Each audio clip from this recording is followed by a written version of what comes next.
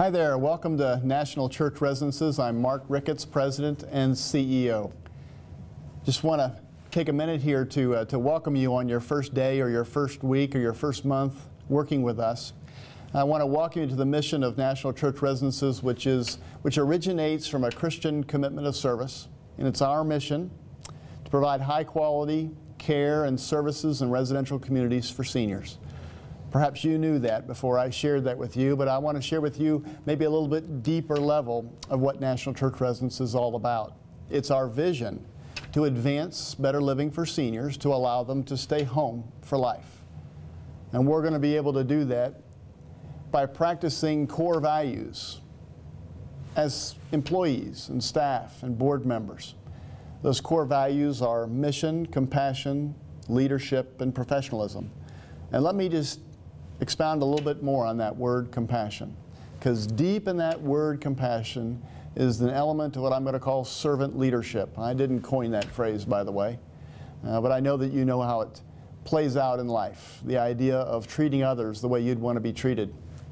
I'm reading a book called The Speed of Trust, and one of the chapters there talks about a value of servant leadership, and it talks about listening first. Let me read to you just one sentence from this book. It says, if there is any great secret of success in life, it lies in the ability to put yourself in the other person's place and to see things from his point of view as well as from your own. That's a core to what I think will make National Church Residences great, that will allow us to serve and extend our promise of excellence that transforms lives. It's really the practice of servant leadership is listening to others, involving others, engaging them in how to make the workplace better, our service better, the day better, for it to be more fun, to have greater outcomes.